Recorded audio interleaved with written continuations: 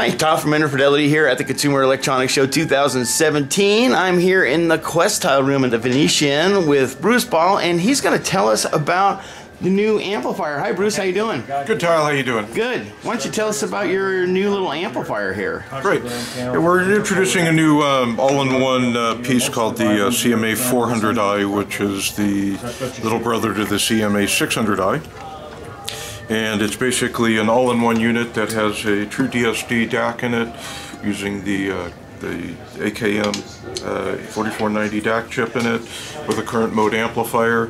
We've done something a little bit unique on this piece. It has a 4-pin balance for connection for headphones, but we've also added a 2.5 millimeter balanced connectivity for IEMs. And so that's what's like on the Aston Currents player? Correct. The same format? And if I'm not mistaken, I believe it is the only desktop unit that has a 2.5 millimeter balanced connection for IEMs.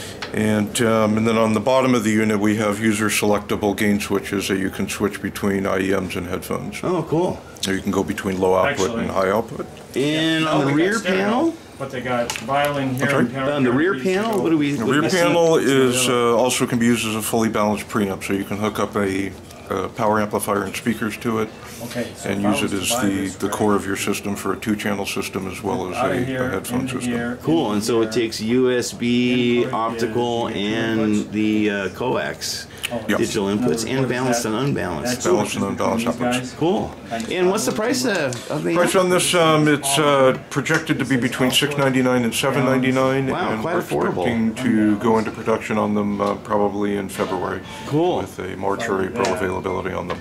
All right. Well, it's a nice little amplifier. And I had a listen to the one here. Sounded good. Listened on the Allures, and why don't you clarify for us the difference between the current mode circuitry in there and traditional voltage circuitry? Yeah, what we do is everything is done in current mode until the final stage where it's converted to voltage mode. What that does is it eliminates almost completely TIMD, so your transient modulation distortion is reduced greatly, so the distortion levels are much lower than a standard amplifier.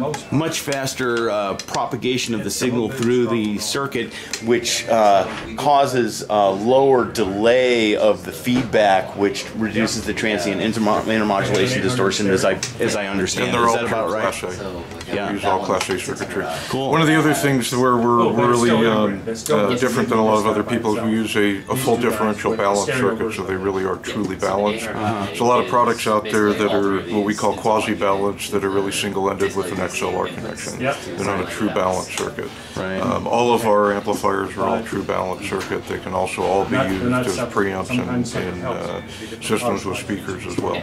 Cool. Well, nice to see Questyle coming out with some more affordable gear and put your technology on a desktop. Thanks a lot, Bruce. I really appreciate your time. Appreciate it. And we'll see you guys at the next booth.